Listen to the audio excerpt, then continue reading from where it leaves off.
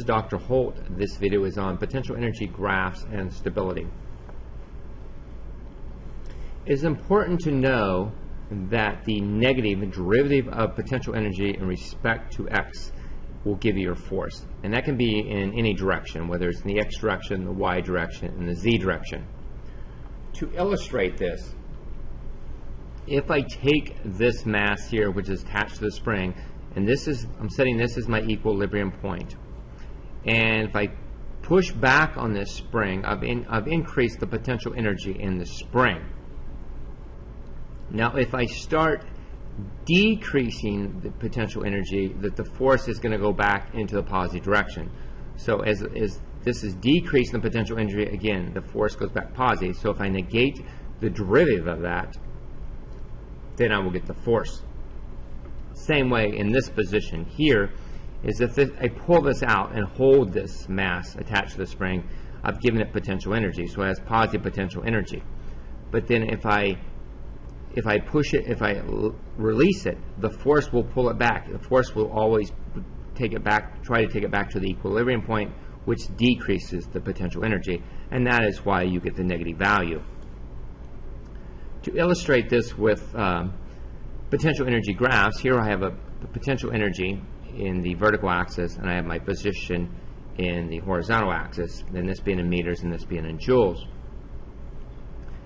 Here I have an object at rest at x initial, and it has so much energy here, of potential energy. The maximum energy, and I put just like a mass here, just a ball, the maximum energy that this can have at any point in time is going to be this many joules. Now I can slide along here, and if I do that, obviously I'm reducing the potential energy. And I'll talk about that in the next slide. But the total energy will remain constant in the absence of work done, and that's work done by non-conservative forces. So in this, I can reduce the potential energy, but as I reduce the potential energy, as I move it along here, if I had this much maximum potential energy to start out with, then it will be changed to kinetic energy, and I'll illustrate that. Now these points here, where I cross at the maximum energy line and the potential energy graph, are called turning points here. This is where I'm going to have the maximum potential energy, and my kinetic energy here will be 0. If I take the ball that was given at this point and had this much potential energy, and I brought it down to this point here, now my potential energy has been reduced to, say, U1 value. However, the total energy would stay the same, so I've increased the kinetic energy. And this is just like a roller coaster. If I give it so much potential energy, when I come down to here, this potential energy will convert to kinetic energy. So the total energy, again, of the system will stay the same as long as there's no work being done by non-conservative forces. Now here I want to determine the magnitude and the direction of the conservative force acting on the object. And this kind of goes back to what we talked about earlier in the earlier slide about the derivatives. At this point in time, this is like my equilibrium point. We'll talk about these in the next couple slides too, this being the equilibrium point.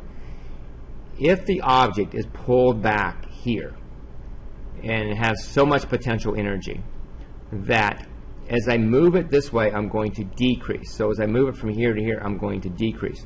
The force will always point back toward the equilibrium point. So in this case, the force is going to want to pull it back toward the equilibrium point.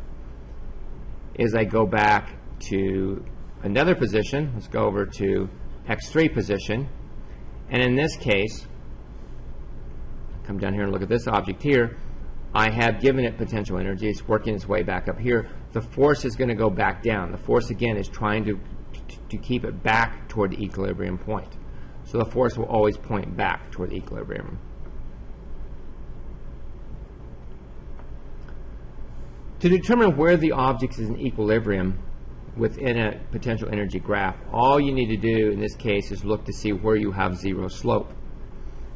At these positions, x1, x4, and x5, I will have the object being in equilibrium. And by finding that, obviously I could take the derivative of the potential energy graph or potential energy function, set that equal to 0, and determine when the slope is equal to 0. That will locate the positions where the object is in equilibrium. Now you have different types of equilibrium. At position x1 and x5, you state that the system is going to be in what's called stable equilibrium, meaning that if I had a mass here, let's say I had a ball, change it, make it solid here real quick.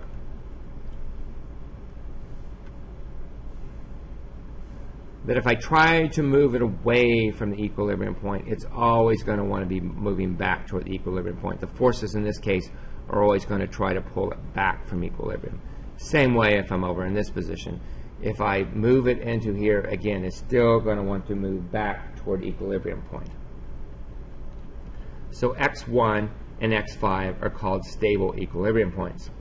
Now x4, which is this position here, is called an unstable equilibrium state, meaning that if I would locate it back to here, that the forces are going to try to pull it back toward down the curve. Same way over here, if I move this down to this area here, it's going to want to move away from the equilibrium point. These are called unstable equilibrium points.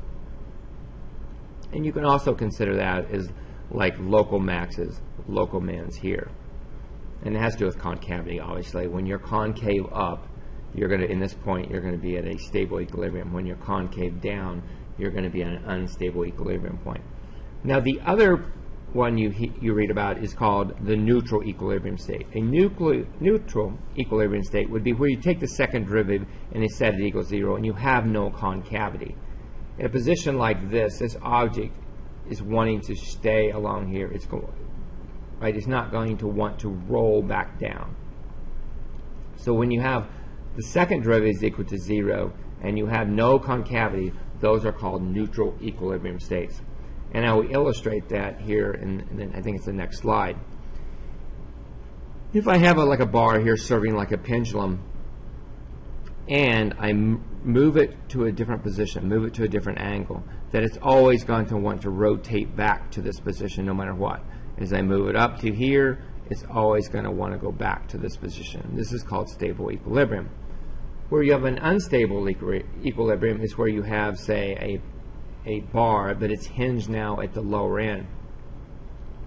Now, if I could hold it right exactly at the vertical position, and everything was perfectly balanced, it would stay in that position. But if I just touched it, let's say touched it and pushed it a little bit that way, it's going to fall away. Same way if I push it this way, it's going to want to fall away. Those are called unstable equilibrium points. Neutral equilibrium is where you have a bar, but now you have pinned it in the middle. So now I can locate this at all these different positions, all different angles, and it would stay in those positions if everything was perfectly balanced. This is called neutral equilibrium. I want to work one problem here, and I think this will hopefully kind of clarify how to set up these problems when you're given a potential energy.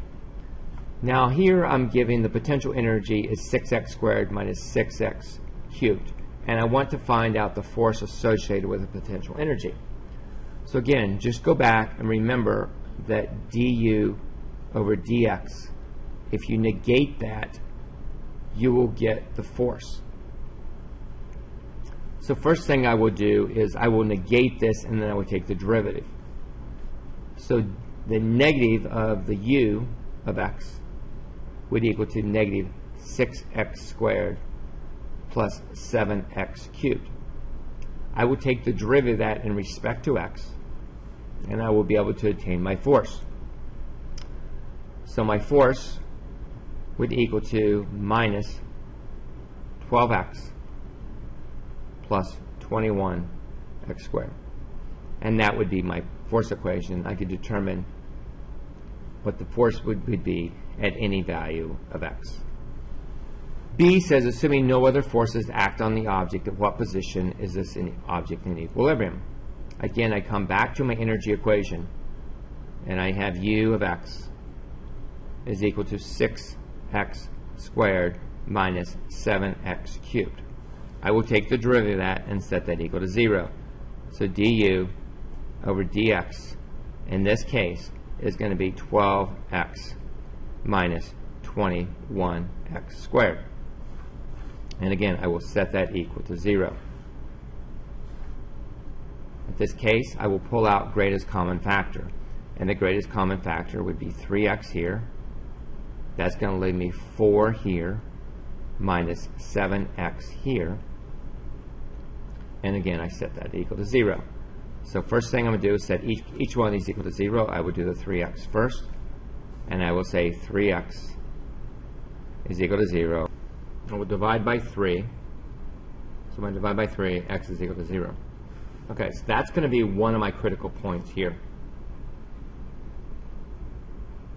I take this one, and I will solve it by setting it equal to 0 to get 4 minus 7x is equal to 0. I move 7x over to the right side. 7x is equal to 4. I will divide both sides by 7.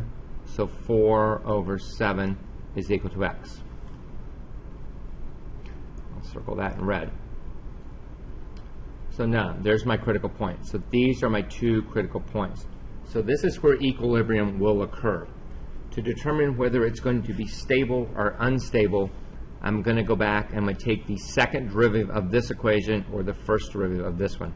And I'll just take the derivative of this one. And when I do that, that's going to give me 12 minus 42x. And that's what over dx squared. That is what that value there is going to be. That's my second derivative. I will take my critical points. I will put those back into the second derivative. When I put 0 back into here, I'm going to get a positive number here. Okay, so that means it's going to be concave up. I will take 4/7 and put that into here.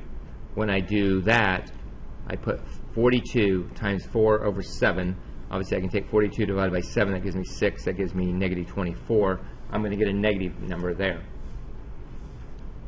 So when I get a negative number here, I know then I'm going to be concave down. So I know right now when x is equal to negative 4 over 7, I'm going to have unstable equilibrium. When x is equal to 0, I'm going to get stable equilibrium. So again, it all just goes back to the second derivative and establishing concavity. As always, hope this video was useful, and I wish you the best of luck as you continue working more physics problems.